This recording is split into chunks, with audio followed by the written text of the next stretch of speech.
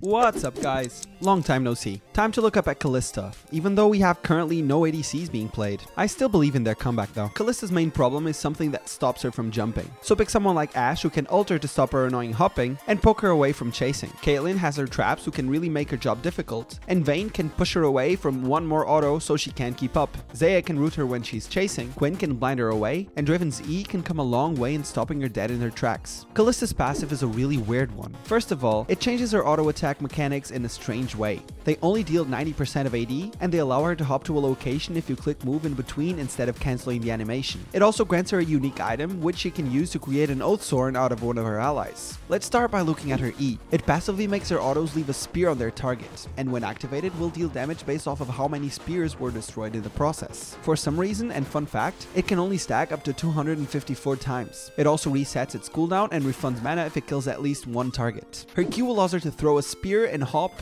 and will also send all of the stacked spears flying through to the next target if it kills it. Her W passively grants her AD when she's near her Oathsworn and will deal extra damage if both are hitting the same target. When activated, it will launch a small sentinel that roams and grants her vision of the area. Finally, her ultimate will call her Oathsworn to her, placing them in stasis for up to 4 seconds, and will allow their ally to launch themselves and knock enemies up when he hits. Kind of like this animation. Her hops basically allow her to always keep chasing and kiting, so keep that in mind when you're following her around. Maybe she's the one hunting you. Like most ADCs, she'll be taking the heal flash combo, and so will you if you're playing the bot lane as well. As for power spikes, like most ADCs, she'll get a real power boost when she's finished building. Level 2 with just Q and E can be deadly as well as a fully built Runans and Bork. Thanks for tuning in, good luck in your match, and remember, her Q will send her Ren stacks flying to the next target, so stay clear of impaled minions. She can save her support when he's in trouble, so don't be baited, and she'll kite you for days. Ultimately, have fun doing it.